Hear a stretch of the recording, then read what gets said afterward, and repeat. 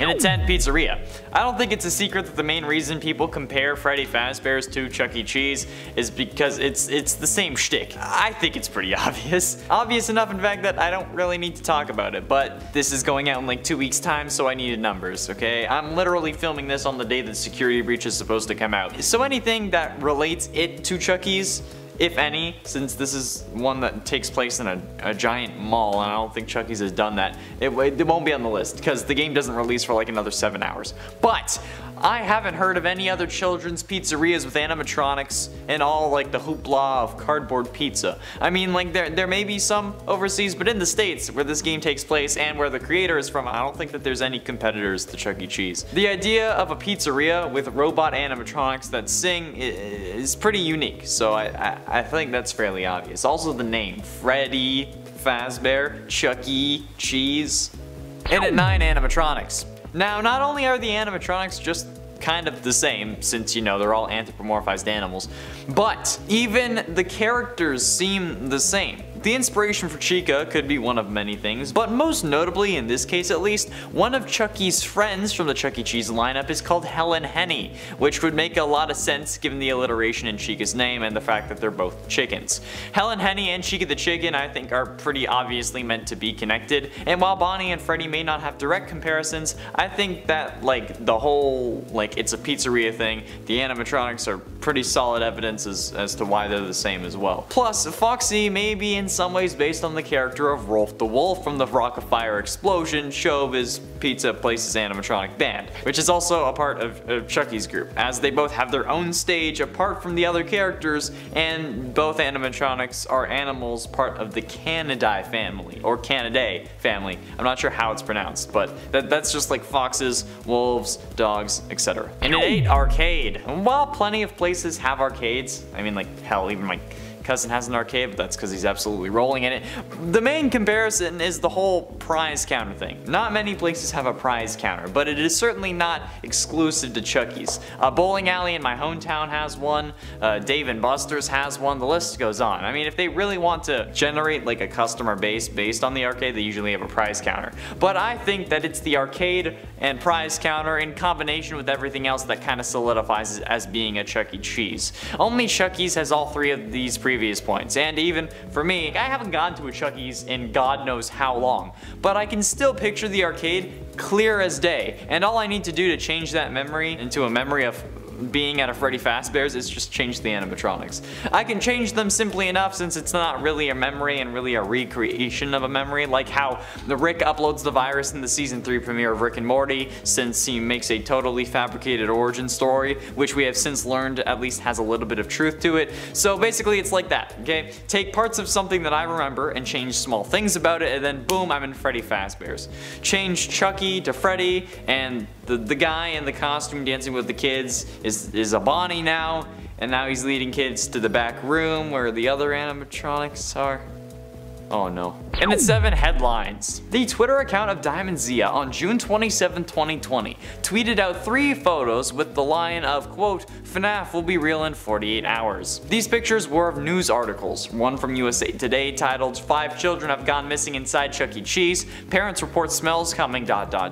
one from Associated Press called post-hour worker at Chuck E. Cheese reported dead at 27, and a final one from the Something News titled night shift workers at Chuck E. Cheese claim strange movements from animatronics during post hours. However, this title had animatronics spelled incorrectly. It said animictronics. Everyone was freaking out, understandably, and the pictures of the articles, particularly the first one, were shared all across the internet. People were losing their minds, especially because this is around the time where Chuck E. Cheese was announcing their closure. However, people didn't realize that these were just fake. How are they fake, you ask? It's simple. Source code editing. You can change what anything says on a website using like source code inspection, but it will only change for you. Like until you like reload the page, like by editing the source code. You just need to like find the aspect you're looking for, and then once you do, you can change it to whatever you want. So whoever made the original image had found an article about Chuck E. Cheese closing from USA Today, and then changed the title to 5 children going missing, and the same thing with the other articles. Hence why there are only images of the articles and not actual links. It was a hoax that blew up and honestly probably hurt Chuck E. Cheese even even more. And at 6, closing. Also the fact that due to COVID, because you know, global pandemic, a load of Chuck E. Cheese locations were closing isn't helping the comparison to FNAF, considering how multiple Chuck E. Cheese locations closed as well, not just the one. Like I said, some people were blaming these closings on missing children and other things, like in the last point, but that's not really the case. They were just starting to lose too much money to keep their restaurants operational, so they just had to close some of them. Did they close a location in Hurricane, Utah, where the games take place? No. But they closed one in Layton, Utah, which is like a 4-hour drive from Hurricane. Hurricane is actually closer to Las Vegas than it is to Layton. So I think we're safe to say that these pizzerias are safe from killing sprees, hopefully. And even rebranding part of their kitchen to Pascali's Pizza and Wings didn't really do them much good. But it helped Matt Patton get a hold of a pizza to test it, to see if the Chuck E. Cheese pizzas were reassembled or if they were just born that way in a food theory. And turns out they're just born that way. Halfway through into number 5, Real Pizzeria. Before the release of FNAF 4, Scott Cawthon's website was littered with references to the numbers 8 and 7 in the source code.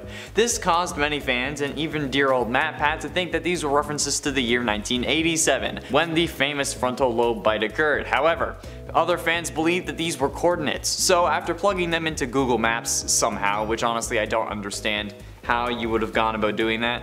Like, do you just like type all the numbers in? Like, I don't know, I tried it and it didn't work. Whatever. After putting them into Google Maps somehow, they found a location that it actually gave. And the location was an actual pizzeria. Obviously, once this got shared, fans of the franchise started harassing the place trying to get answers. And while it was all one big coincidence, someone might have caught on before. Kathy Blockus reviewed the pizzeria saying that the robots kill. And I saw a robot fox killing a kid before in there. Run for your lives out of there.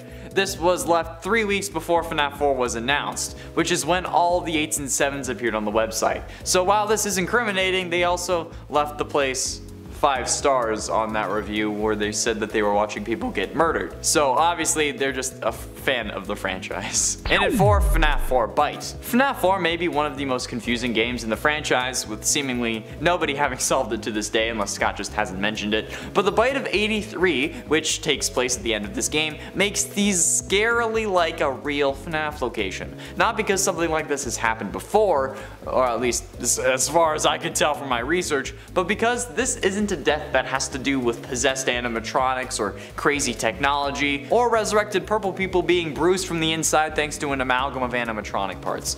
No, this just has to do with an animatronic being given way too much juice. Matt Pat tackled this exact topic in a theory back from 2017, where he determined that to cause a catastrophic brain failure like we see Crying Child suffer in that bite, each of the 8 teeth that he gets bit with would have had to have been applying over 14,000 newtons of force. 14,758 newtons of force to be exact. Which, like I've been saying, is serious overkill for moving an animatronic head. That would require multiple industrial grade pneumatic actuators that you wouldn't be able to fit in the suit, okay? This isn't a spring lock failure, like a lot of people say. This was something that is tangible in this reality. And that's probably even more terrifying than all of the jump scares at once. Getting close to the end in number 3, Disturbing Desires. Okay, so this is something that, while not directly translating into like the FNAF world or from FNAF to our world, it's a serious issue that I've seen in the comments, okay?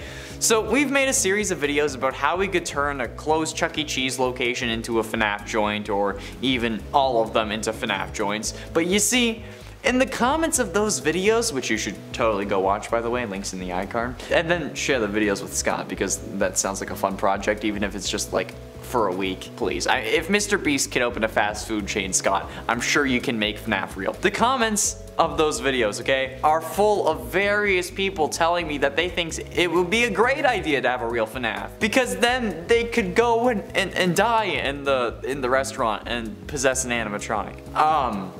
What? Why the absolute hell would you want that? First of all, okay, possession isn't real. That's not a thing in real life. I have yet to see any real evidence about it or anything paranormal, okay? But in addition to that, even going by FNAF rules, you would need to suffer heavily when you die in order to generate the agony that is needed to possess something. Since in FNAF, all possession is actually just a manifestation of your extreme agony grabbing onto something that's nearby, as we learned from Fazbear Frights and Dr. Phineas Taggart. If you're happy that you're in the FNAF restaurant and you're happy that you're dying there so you can possess something, you wouldn't end up possessing something because you wouldn't be in agony. You'd be happy. So, this is just a bad idea overall. Don't do it. And ultimately, in number 2, employee manual. Oh, well, do you think that I'm talking about the FNAF employee manual? Absolutely not. I wish it was. This number is actually much more concerning than that, because a particular image sent people into a frenzy with the idea that Chuck E. Cheese restaurant animatronics are actually gonna hurt you. A post from Twitter user @PabloThinghouse made mention of the restaurant's instruction manual, which is for employees, which included a section that said Chuck E. Cheese himself had facial recognition software that would cause him to come to life and attack any intruders caught on the property after hours. Sound familiar, anyone? With the actual manual in the now hidden or deleted tweet saying, quote, "It is always important that all Chuck E. Cheese night shift employees must wear a spare Chuck E. Cheese costume head to avoid any animatronic facial recognition, because if they spot any humans in the building post hours, they will automatically detect that person as a criminal trying to tamper with objects on the building, and that won't lead to anything good." And Pablo's reaction was probably realistic here, since they said, quote, excuse me? And the fact that this is supposed to be the actual manual makes me sad. However, I looked it up and it's not the case, but this is still kind of freaky. And finally, in number 1, Nathan Dunlap. In December of 1993, after Chuck E. Cheese had closed in Aurora, Colorado, Margaret Kohlberg, the manager, was tallying receipts in the back room. While she does that though, Bobby Stevens scrubs down the kitchen, and Sylvia Crawwell, Ben Grant, and Colleen O'Connor all work in cleaning the main area. However, there is someone hiding in the bathrooms, 19-year-old Nathan Dunlap. Earlier that year, he had been working there as a cook before getting into an argument over his hours, which resulted in him losing his job. He was looking for revenge. He exited the washroom and began firing, killing everyone in the building. First Sylvia, then Ben, then Colleen. Then he went into the kitchen, where the bullet entered Bobby's jaw and sent him flying across the room. And then Nathan went to the back, where Margaret opened up the safe before being shot twice. Nathan then filled her bag with $1,500 cash and arcade tokens and keychains. Thanks to the security cameras, he was promptly arrested and sentenced to death. But Bobby did end up surviving, luckily, and he was actually able to testify at Nathan's trial. I got this theory from Matt Patton, his first ever game theory on FNAF, because he was relating it to the events of the actual series. But the fact that this lines up so well is pretty terrifying. And while it may not be true that it's based off of that, I think those stories are a little too close to just not think about it. There are plenty of people who'd like a real-life Freddy Fazbear's Pizza, and honestly, it could be closer than we think. Whether it's being delayed because of COVID or some other factor that we can't account for, a real-life Freddy Fazbear's would be fun as hell, no pun intended. There were people asking Matt Pat and Scott to work together to make it happen, but guess what? I've come up with a strategy that could totally work, even if it may need some tweaking because it's the US and I'm working with like Canadian prices and laws and stuff, but it could still translate to an actual plan that can really work to get us a real-life Freddy Fazbear's Pizza, except hopefully without the murder and convoluted story that we don't totally understand. I even made a couple mock-ups so that this can actually happen. So share this with Scott on Reddit if you want to see a real-life Freddy Fazbear's, and let me jump in. Firstly, location, location, location, right? The obvious answer here is to go with the closed Chuck E. Cheese location. Chuck E. Cheese recently has closed 34 locations across the US, with locations closing in California, Colorado, Florida, Georgia, Illinois, Iowa, Maryland, Massachusetts, Michigan, Minnesota, Missouri, Nebraska, Nevada, New Mexico, New York, North Carolina, Ohio, Oklahoma, Pennsylvania, South Carolina, South Dakota, Texas, Utah, Virginia, and Wisconsin. So any of these locations could be used as a potential first location at the very least, with some states having multiple closures. Buying one of these locations would be expensive, and online I couldn't find any real reports on how much it would be. You'd have to work that out with Chuck E. Cheese. However, to open and operate a Chuck E. Cheese location would range from $1.17 million to $1.83 million, with a franchise fee of $800,000, according to Chuck E. Cheese's section of franchisehelp.com. So assuming the higher end of the price range, this would require an investment of around $2.63 million,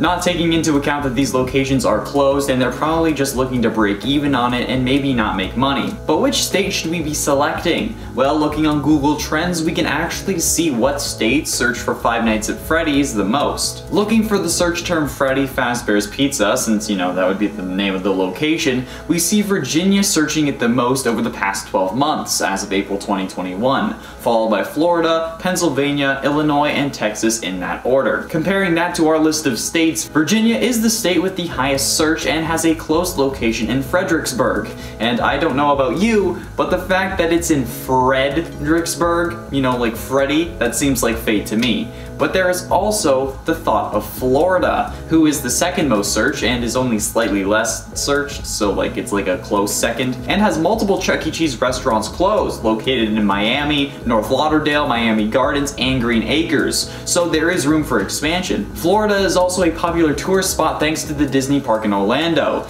where I would go with my family. I think we've went like 2 or 3 times. So it's probably a better idea to go with Florida's Miami location, even though Orlando and Miami aren't really that close, but it's still centralized, okay? And everything's open in Florida, so you can start work on it right away. So the Miami Chuck E. Cheese location is the first one to be bought by Scott Cawthon. What would it look like?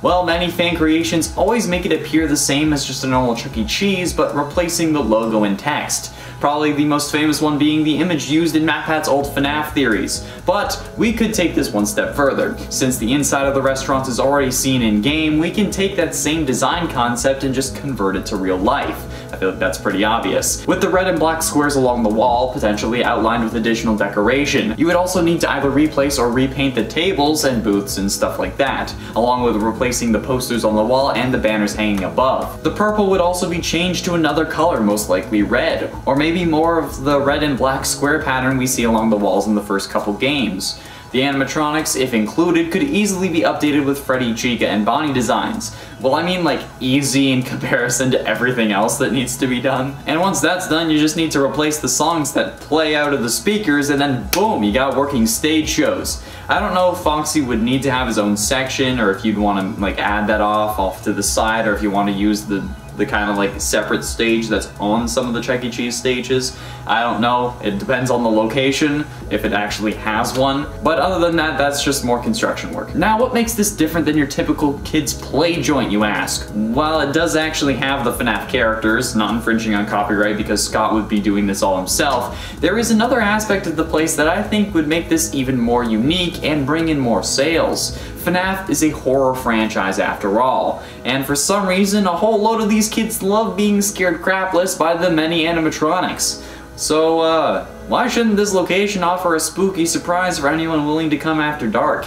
Much like how Security Breach will have a day and night cycle, why not let the restaurants have the same? Where instead of closing at 9 p.m, they swap to a creepy and horror-themed joint where the kids can come to get scared while eating pizza and playing games. You know, the lights can flicker, you have people dressed up, like a year-round haunted house. We could even get some of the games we see in Pizzeria Simulator, like Fruity Maze and Midnight Motorist, and real physical arcade machines.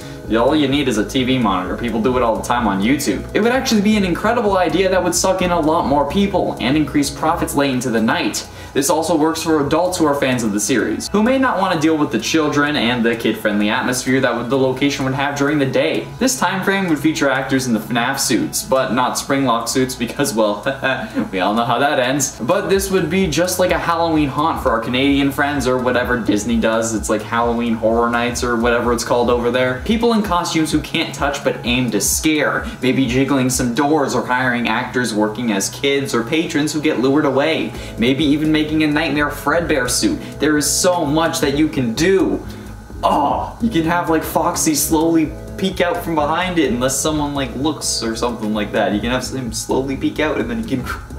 Ah! Eventually, of course, you could expand, opening more Fazbear locations at the other closed Chuck E. Cheese's, and I feel like Chuck E. Cheese would be down for that too, because the resulting competition could help boost their sales as well, since there would be kids who don't want to go to a horror-themed joint at night, but have a newly ignited or rediscovered joy for pizzeria arcades and animatronic bands. And hell, even as a joke, you could open up Chica's Party World, because we all know that Scott's gonna have some form of like ARG with these locations if this is actually a thing. Scott, I have an idea for that too. Hit me up. The menu would serve pizza, obviously, but also themed meals like Chica's Chicken Wings or Bonnie's Breakfast for Dinner, since, you know, eggs. Maybe Foxy's Flapjacks? It will definitely use a little work, but I'm honestly thinking it would taste and look incredible, both the menu and the food respectively. I have a design in mind, but let's be honest, I can't show my whole hand, can I? No, I actually gotta leave some stuff to actually hopefully make this a thing. So, cause you know, if there's some mystery, Scott might actually like, you know, cause we all know how he loves mystery. And Scott, by the way, I'm happy to help. I love this series and would travel to see a Fazbear restaurant like this happen. And if you go with the Florida location like I suggested, everything is open, so you're already good to go.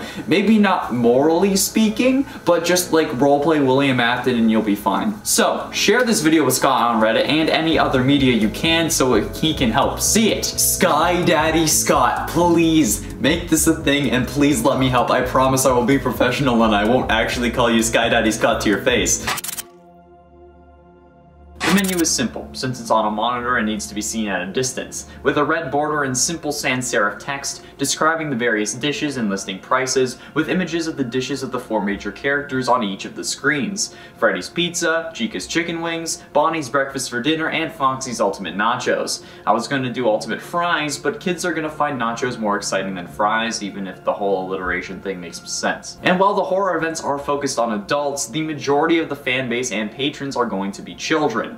Hopefully not missing ones. Obviously, you can also offer alcoholic beverages like beer and perhaps margaritas for the parents of the kids during the day, and all the adults that will be coming in during the horror nights, more on that later. But other than that, it's a fairly straightforward menu. The menu has to be simple for the kids and anyone looking from a distance, and this is the kind of stuff I actually went to school for. I went over the interior design in the last part briefly, but only offered ideas instead of actually providing examples. So let's do that. Like I said last time, I think the purple sections of the wall should be replaced with red and black squares like we see in the original maps. And the white and black squares with the red outlines on the walls should go around the joint as well. We've seen the interior in the first few games, so we might as well just recreate something similar. The booths could just be repainted, or they could be separated into sections based on what animatronic is your favorite. Same with the party tables, with sections for Foxy, Bonnie, Chica, and Freddy, with posters for each characters indicating those sections, as well as banners to indicate it overhead so you can see it at a glance. The stage may come with a separate section for Foxy known as the Galaxy stage for Chuck E. Cheese, which would easily be converted into Pirate's Cove. It's already a circle, you just put up a curtain. The arcade is probably the biggest reason anyone went to Chuck E. Cheese, the second being the recycled pizza conspiracy, and the third being because of the characters. However, the kids this time around will be coming for the FNAF characters and be staying for the arcade. The arcade could be filled with the normal games we see at normal Chuck E. Cheese's: skee-ball, whack-a-mole, basketball, knock-a-clown, all the rest. However, the biggest showstoppers could be FNAF-themed versions of these games. Whack-a-mole could be Whack-a-Mini-Rena, and Knock-a-Clown, you know, the one where you like throw the balls at the clown or like you throw them at its teeth, could be Popping Balloon Boy's balloons. There could be a photo booth that puts a nightmare animatronic or Springtrap behind the people in the booth for a real scare, and you could include custom games like Fruity Maze, Midnight Motorist, and Security Puppet. There are plenty of people who've made their own arcade cabinets. Take this one from the YouTube channel I Like to Make Stuff. Bob does an incredible job. And all Scott would really need to do is code full versions of these games. Oh no, a game dev having to code new games, so difficult. Actually, not even new games. Games that he's already made, just full versions. The games would be incredibly popular and would result in high revenue since they wouldn't really provide tickets, so they'd just be spending coins to play real FNAF games, but getting nothing other than that in return so your prize counter doesn't lose anything. This is how the businesses think. They could also make machines for arcade versions of the original FNAF games, maybe having buttons that flip through cameras and you need to find Foxy before he gets to you or something along those lines. The prize counter could have a real version of the FNAF puppet box there. playing its signature music to provide a reason for why it's still closed. However, this could potentially be opened at night during the horror nights. If not, the person working at the prize counter could simply be dressed like the puppet. The prize counter could offer things similar to the one from Help Wanted, and offering signature items such as stuffed baskets of exotic butters, which have already been made by Funko. They could also offer FNAF Funko Pop figures, with rarer ones being valued higher, as well as potentially Switch and console versions of the games, along with the smaller prizes that are just meant to keep people from getting the big prizes by saving up. You know, the kids will impulse buy them. That's why they're there. This could also feature recreations of things like the Lore Keeper ending certificate, which you could potentially get by presenting something given to you after beating all 3 of the FNAF 6 games. You know, the ones in the custom cabinets I mentioned. There is way more we can talk about this, trust me. Now, the horror nights are what I find the most interesting out of these new ideas, with maybe these happening once or twice a week instead of every night like I said last time, thinking logistically and knowing that most people won't want to work all the nights. 9 p.m. would be when they would normally close, so instead, how about closing for an hour while the team sets up for a special treat for all who dare to return. The restaurant could be lit with black lights, revealing blood stains on the wall along with handprints and maybe some text written in blood, or paint that shows up under a black light, and not during the day. The lights in the bathrooms could be flickering, and most of the arcade machines would be off, aside from any that make loud noises, distract well, or could scare you. Skee ball, basketball, balloon popping for example, as well as any custom ones like the FNAF 6 Lore Keeper minigames, or if any of the 8-bit minigames from FNAF 2 were recreated. Obviously they would include jump scares at the end. The food would be limited to whatever you wanted, probably taking away the breakfast for dinner, and you could have actors walking around in nightmare-themed suits with the animatronics programmed to make sudden movements, since they need to move to keep their servos from locking up, but they can't really walk around. The music that plays could be replaced with atmospheric and scary themed music, like what we use for our videos, with periodic screams and maybe a couple faded door shakes and calls from Phone Guy, making sure that Scott Cawthon makes an appearance in the first Freddy's location. This would be the first pizzeria to do something like this, as of my knowledge, and the possibilities are endless. It would be a great first date as long as you're both into it, and it would increase profits tenfold, basically turning the place into a diet bar with horror elements, keeping the place open until 2 a.m. when you have last call at 1 or 1:30. I don't know how bars work. I turned 19 and then I didn't really go to bars, and then the whole pandemic thing happened, so I can't really go to bars now. Yeah, I don't know how bars work. I could talk about cash flow and investments, but that doesn't really interest you, I'm sure, because I have thought a lot about this and other opportunities that this would present. So like I said last time, if you want a real FNAF location, share this with Scott on Reddit, Twitter even though he doesn't use it, Steam, wherever you can. Share it with Matt, Pat, Daco, and Markiplier so maybe they can see it and get interested too. Or maybe send it to Scott, because I'm pretty sure they have at least more of a direct line than I do. I just say Sky Daddy Scott, please. So there's always been this desire from the community for a real Freddy Fazbear's, and it's been present since the first game, because for some reason they all think that it's a good idea to have a restaurant whose fictional series is built around the murder of unknowing kids to have a real-world counterpart. And while I do believe that it would make an incredible amount of money, and it could be an outlet for Scott to divulge some more lore to us, there are plenty of sick people out there. So sick in fact that they might just want to recreate the games and may just take on the role of William Afton. And plenty of people have said that they're willing to die at a real Freddy Fazbear's as long as they get to contribute to making the FNAF story real. And that's honestly probably why Scott has at one point said that he didn't want to make one. But is this really the case? Has Scott just ignored the massive opportunity he has in front of him in the form of a real Freddy Fazbear's? Well, maybe not, but it's definitely not going to happen anytime soon. Let me explain. We know how dedicated Scott is to dates, both in-game and IRL, when releasing or talking about his games. He released FNAF 2 87 days after the first, like how we were all focused on the bite of 87 from the first game. Any date that he has put in the series has been solid, and even if things are changing, he always stuck to the bite of 87 and the bite of 83. Dates have always been important to Scott. And as any fan of the series that has at least tried their hand at their own timeline can tell you, FNAF 3 takes place 30 years in the future. In fact, the events of FNAF 3 take place in around 2023. And while that's quite the coincidence in-game, because like 30 years in 2023, I don't know why I think there's a coincidence. I think just maybe because they both have 3s. Anyway, the thought is that perhaps, while we may not get a real Freddy Fazbear's this year or the next, that 2023 is a possibility for when a real Freddy Fazbear's or even a real Fazbear Frights could open. I mean, if he started planning now, it would definitely take a while, right? Hell, maybe he's already started planning, but now he has to wait because of COVID, or he's just planning on opening it up in 2023. And by Fazbear Frights, I mean the location of the 3rd FNAF game, not the book series. And I mean, they are going to need a set for the upcoming FNAF movie, whenever it ends up going out, so maybe this is all just getting us prepared for a real FNAF.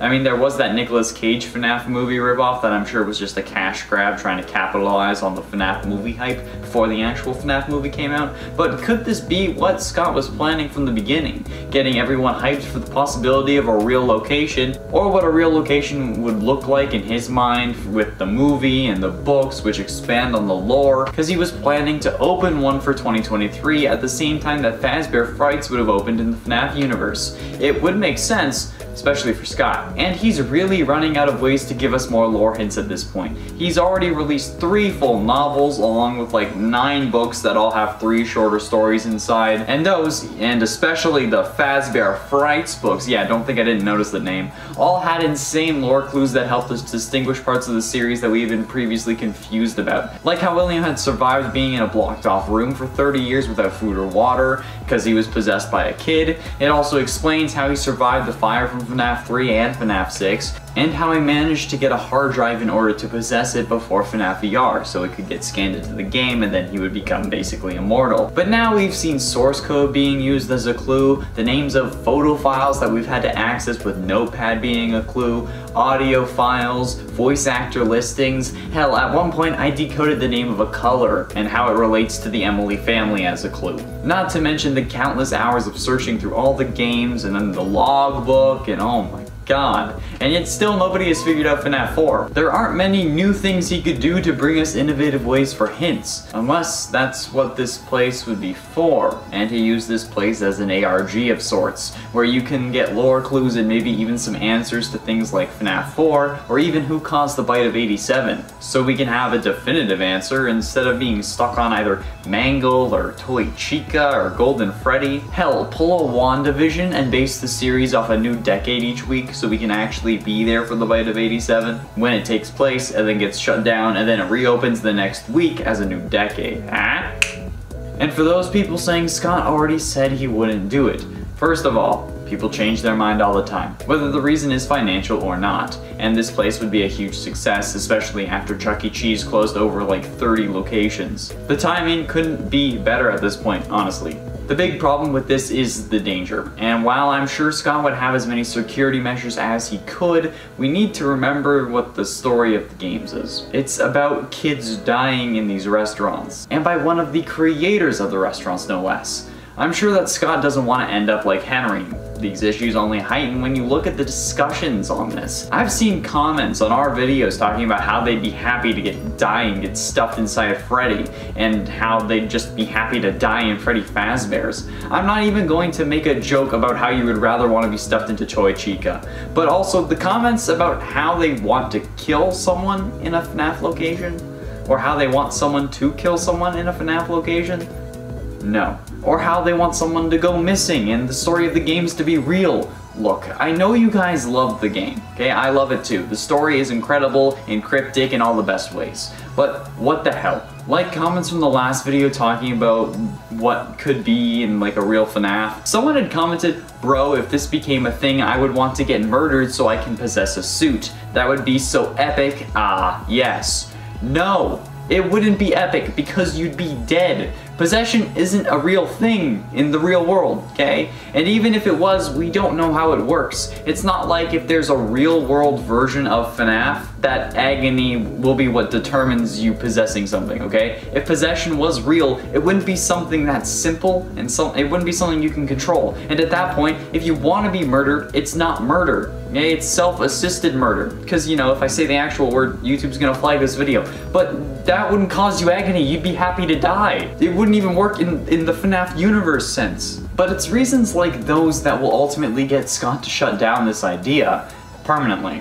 And even if they're meant as jokes, he probably wouldn't want to take the chance because, well, they may not all be jokes. And if anyone got hurt or worse because of something he opened, honestly, I don't think any of us would be able to forgive ourselves if we were the cause of that. Like if we were in Scott's shoes and we opened a Fazbear restaurant and then someone ended up getting killed because of the games and the restaurant, I wouldn't be able to handle it, I know that. Even for asking for it so much that he felt like he had to do it. So stop saying crazy shit like that. You know for a fact that you don't want to get killed at the place, even if it's what the original games do or whatever. That's not fun, it's not cool, don't say it. It won't help the situation. So if you really want a real FNAF, stop saying it so you can get killed there, okay?